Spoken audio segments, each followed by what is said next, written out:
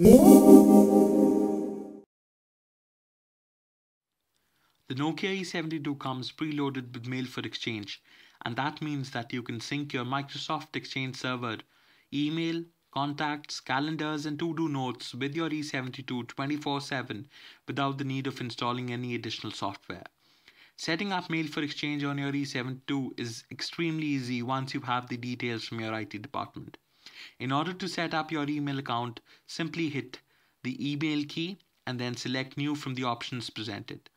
Once you see the settings wizard, hit Start.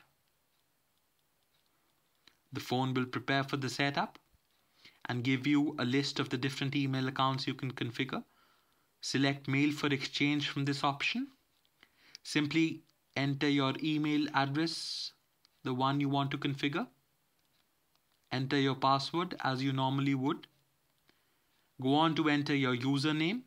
This is generally equal to your email address. However, you need to confirm that from the IT department.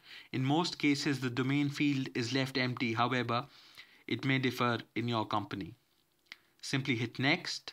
Wait for the phone to connect to the Exchange server.